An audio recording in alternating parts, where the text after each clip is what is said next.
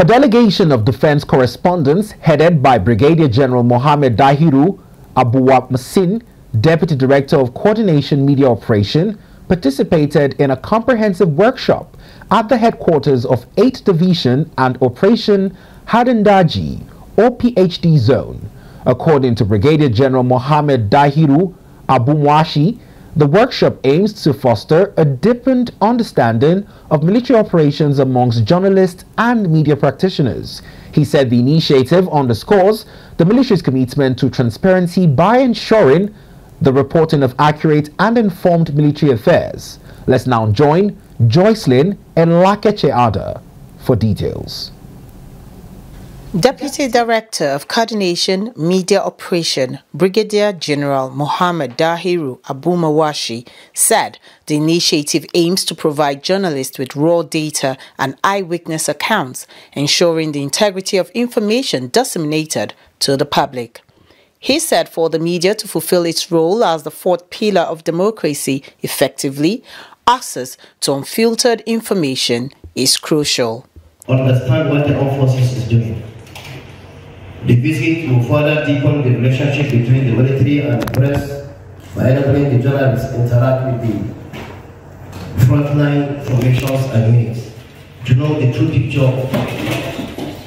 Overall, the whole gamut of the visit is about strategic communication. In totality is what we do, what we say, how we behave, and the image we create about the Nigerian military. The program began with an in-depth briefing at the 8th Division headquarters, orchestrated by Major General Godwin Makut, the General Officer commanding 8th Division and Commander of the Joint Task Force Northwest. The session provided the media representatives with insights into the division's operational mandates, current activities, collaborative efforts with other agencies, community engagement initiatives, troop welfare, and the successes and challenges faced by the division.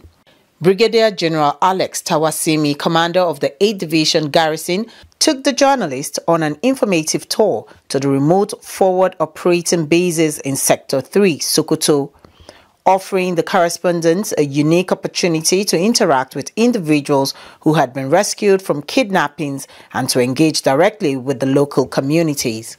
The outreach continued to Gusau, Zamfara State, where the headquarters of Operation HADARIN DAJI is located.